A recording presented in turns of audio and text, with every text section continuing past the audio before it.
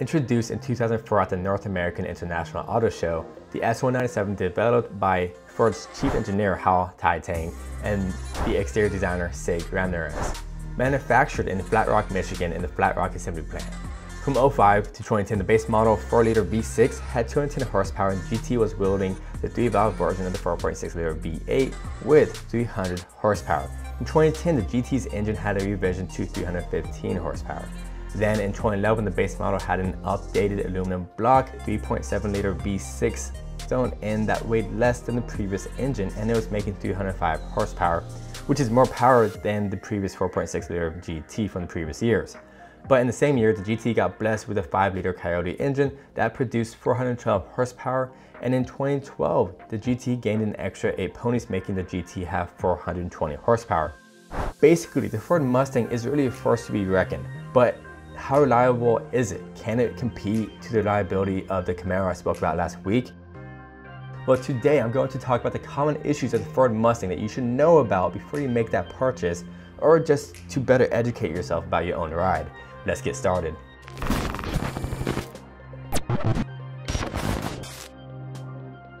Well, I want to go ahead and start with the issues on the S197 from 2005 through 2010. First off, the 05 model for both the base and GT has had the most complaints since it was the first year the car came off the line. There are just bound to be issues, so I would simply just avoid that year. In the 3.7-liter V6, the thermostat housing is made up of plastic, and the housing itself fails at around 8,000 miles. A good metal replacement will fix that issue, and it should not be very hard to replace. Also in the V6s, they have timing chains both in the front and the back of the engine. By about 150,000 miles, they may develop noise from the tensioners going out and the plastic guides breaking. And with that, it can jump the engine's timing sequence and cause it to run rough or simply just not turn over. You will need to remove the engine to fix those issues. And that alone is a huge deal breaker for me. In the 4.6-liter V8, the spark plugs pop out or get stuck in the head. This is due to their 12mm two-piece configuration. A spark plug extractor will get the job done. If it's a case where you mess up the threads, you may need to rethread the holes. It can be done at home, but I would recommend a professional if you aren't comfortable doing the job because you don't want to mess up that head. In the 07 and up models, they went to a 14mm plug, which resolved that issue. The TR3650 5-speed transmission starts to become hard to shift and may start causing a little bit of noise. Adding a friction modifier and a fluid change will make it easier to shift and seems to fix that issue. On the passenger side floor, water leaks from the water drain underneath the cowl. All you have to do is clean the drain plug and you're good to go. I would not advise removing the plug permanently because larger items could get stuck down there and they would be harder to remove. There is no trunk release in the car from 2005 to 2009. I have no idea what Ford was thinking, but you could install a kit to have one. Only other way that you can open up the trunk within those years is to literally go from the back seats and pull the emergency release. In the 2010 model, Ford finally decided to add one, but in an awkward place. They decided to put it in the center of the dash. So if you have a convertible, you cannot safely place your stuff in the trunk. In the V6 Auto Trans, for these years, it has hard shifts when you put it into reverse. The fix seems to be replacing the solenoid, part number 9L2Z7G391A, and replacing the trans fluid. Owners reported the car shifted like a new car after they changed out that part. And that's the bulk of the issues for those years. Now I'm going to talk about the issues that all models have from 05 to 2014. Then afterwards, I'll focus on problems only through 2010 to 2014 models have. The seat brackets that attach to the floorboard rust out in all S197 models. You can remove the seat, sand down the rust, apply rust converter paint, and finally repaint them to fix the issue. corrosion on the front edge of the aluminum hood, and buying another aluminum hood will be a pretty penny. I'll just buy a fiberglass hood or repair the US myself. It may not be pretty, but no one will see my jank job until I raise my hood. Water leaks around the taillights. Fresh gaskets will take care of that issue. Car runs rough due to a dirty or bad map sensor with code P061B. Ensure the clamps on the intake are on tight and with 0 tears. If all that's good, clean the map sensor and you will just have to replace the map sensor. Or the throttle body could be dirty with code P2103. You can try to clean it out, and there are many videos explaining how to do this, and it's a pretty easy job to do on both parts. Code P0456 is an evap code. Most common replacement is the gas cap to fix the issue. Most likely the gasket is going bad.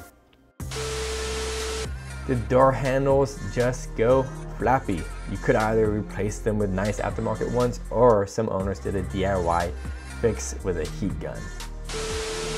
Leather on the seat start to wear from seat belts. You can buy a 2015 to 2018 seat guide to prevent any further damage and make it easier to grab the seat belt. Worn outer tie rods causing a squeaking noise while turning. All you need to do is jack up the car, unscrew and loosen the tie rod, remove the cotter pin, then remove the bolt, and finally smack it with a hammer. You will need an alignment after you do this, and doing the replacement can be done at home with a bit of elbow grease. If you hear rattling noises from underneath your car while driving and it isn't consistent, a clogged converter may be your issue. Replacing the exhaust and the converters can be a bit pricey, so I feel bad for whoever lives in an emission restricted area like California. Now let's talk about Mustangs from 2010 to 2014. The 5.0 Coyote engine has a first gen and second gen. The second gen Coyote came in the 2013 to 2014 models and received an increase in horsepower like I mentioned, and an improved oil system. Not really an issue, just something to mention. With the 5.0s, there seems to be a ticking problem. This typically happens after an oil change, and Ford Service Bulletin 7718 states that it's not detrimental to the engine. However, there have been many cases with engine failures that Ford has recognized in most cases, and some cases Ford completely ignored.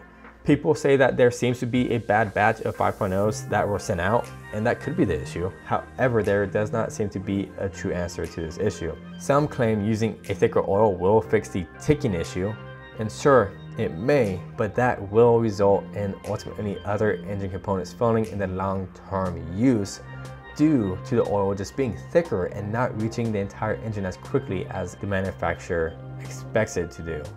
And those engine failures might be the reason there are reports of engine failure while the engine is ticking. In the 6-speed MT82 transmission, it has a hard notchy shift. The Ford Bulletin says to replace the trans fluid with lighter oil, and that just seems like a Walmart brand band-aid to fix that issue. People have talked about adding AMSOIL and a friction modifier that ultimately did fix the issue. The same transmission has issues with the clutch and the third gear locking out during spirited driving. A new clutch seems to fix that issue. And finally, on the same transmission, the clutch fork breaks prematurely and should have been broken and been fixed by warranty already. So I'll be sure to ask about that. In the 4.0 V6 models, there are only a few issues. The water pump seems to go out commonly, which is an easy replacement. And the alternator seems to fail around 80,000 miles, which is also an easy fix and will probably take a lot shorter time. Alright, so what's my ending verdict? There are a lot of issues spanning the entire lifetime of the S197 Mustang.